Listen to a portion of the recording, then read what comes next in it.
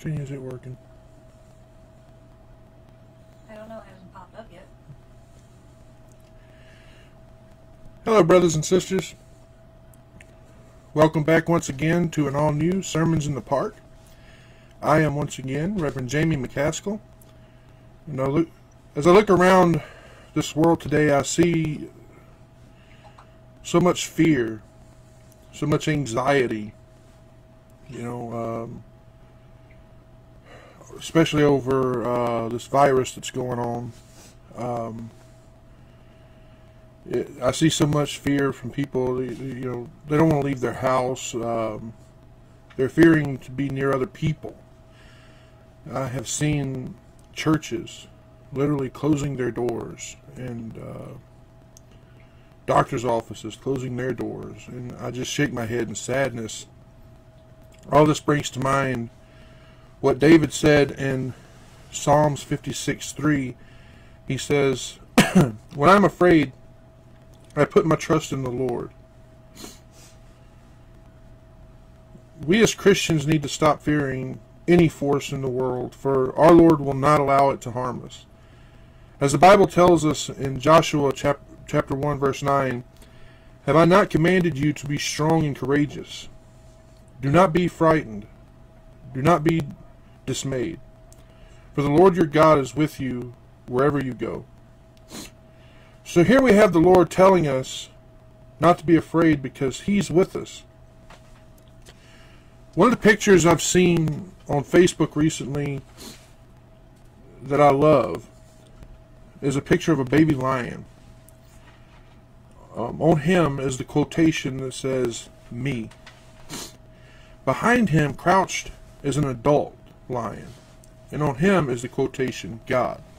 This picture illustrates how we as Christians are. We are that little baby lion. We're out here in this evil world, and we are all that the evildoers see. They don't see the Lord behind us. But He's crouching behind us, ready to protect us. And He has His angels with Him. And just like it says in Exodus 14:14, "The Lord will fight for you. You have only to be silent." Amen. You do not need to be afraid. Not with these things going on, especially if you're a Christian. Because we have God and a legion of angels to protect us. Our future is safe, our homes are prepared, and the roads are paved. That's what it says in Luke chapter 10 verse 19. It says, "Behold, I have given you authority to tread on serpents and scorpions, over the power of the enemy. Nothing shall hurt you." Nothing shall hurt you. That's what it says right there, brothers and sisters. Nothing shall hurt us. Nothing. So if Jesus says nothing shall hurt us, what do you have to fear? What do you have to fear?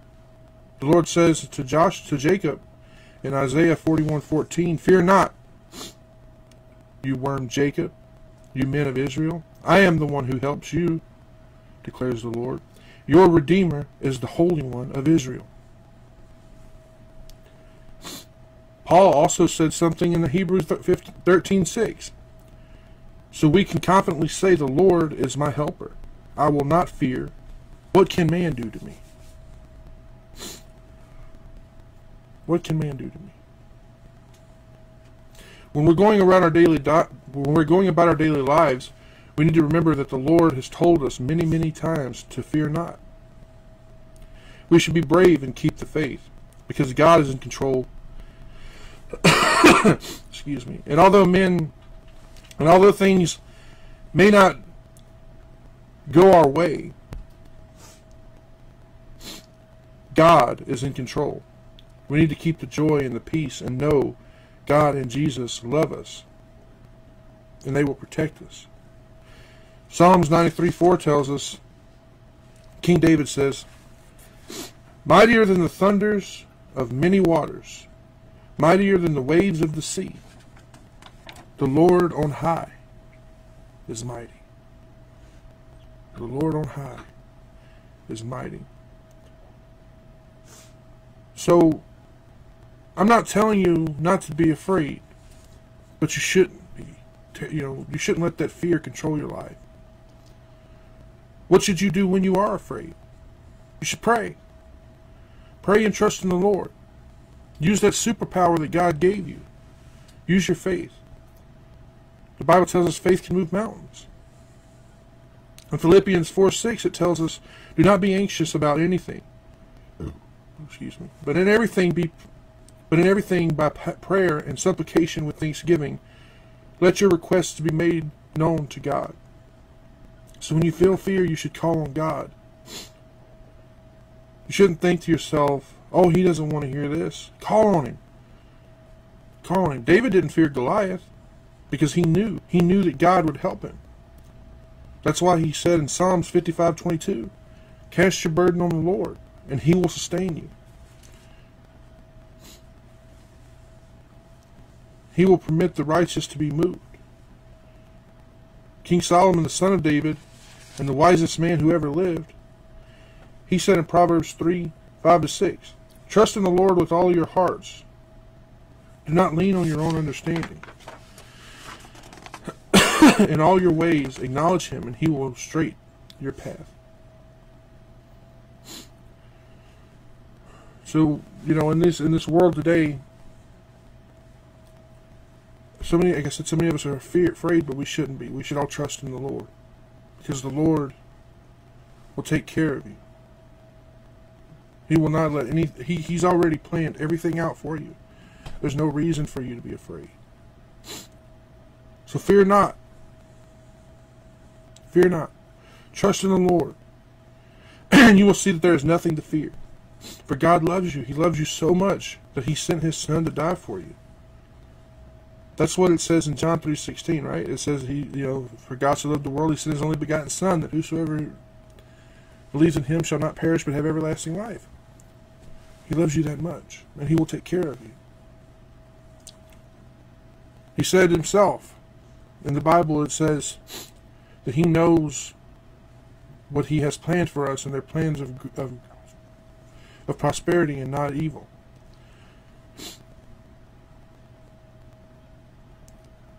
It also says in Hebrews 11:1, now faith is assurance of the things hoped for, the conviction of things you haven't seen. I know with these things going on, none of us know what's going on. We don't know day to day what's going to happen, but God is with us. I have times when I will do something and someone will go, don't you know that you could have got hurt? Or don't you know this or that? And it's like, yeah, but I'm not afraid because God's not through with me yet.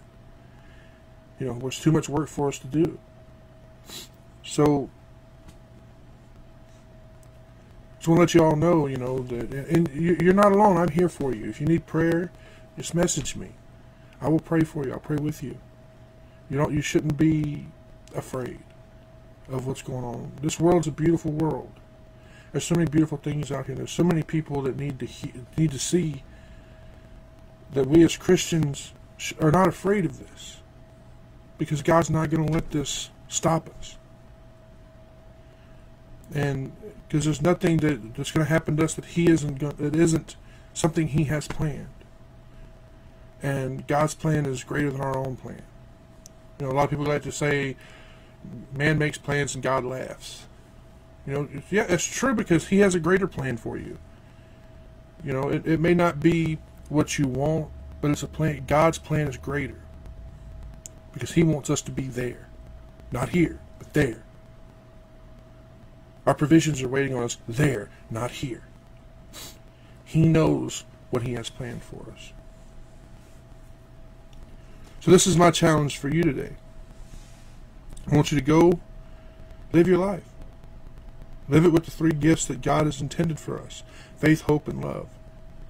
Show everyone that you love them. Pray for them. I don't want you to be afraid. God doesn't want you to be afraid. So do not fear. Do not fear what this world threatens you with. We know where we are headed. And it is a lot better place than here. It's a lot better place than here. Our loved ones are there, and you know, it's like I said, it's just a lot better place. I wish to end today with a quote from Isaiah. Isaiah 35:4 says, "Say to those who have an anxious heart, be strong, fear not. Behold, your God will come with vengeance. With the recompense of God, he will come and save you." So as long as you're not afraid and you pray, and you know that God is with you, I've said time and time again today, there's nothing for you to fear, because your ally is the Lord, and he's a much stronger ally than anything in this world can put against you. I love each and every one of you. If you haven't yet, go over to the YouTube page and give the page a like, subscribe to it. This video will be uploaded there later. And yes, as you can see, I did get a new computer. I wanted to make sure that I'm able to broadcast live here for you every Sunday. I want to make sure I was able to do what the Lord wanted. And that is this, to be able to broadcast live to you every Sunday. Also there, when I'm able to, I try to post a YouTube exclusive video every Sunday. Or not every Sunday, but every week. There's several of them over there that you may not have seen. Something you may wanted to hear or needed to hear. And so, I love each and every one of you. If you need prayer, or you just want to, if there's something on your mind, and you're curious what the Bible says about it, all you gotta do is message me. I'll be glad to answer your questions. I love each and every one of you. May God bless you on this Sunday. Have a great day, and I hope to see you back here next Sunday. Next Sunday's sermon is on how to forgive yourself. So I hope to see you all back here again next Sunday. God bless you, and have a great day.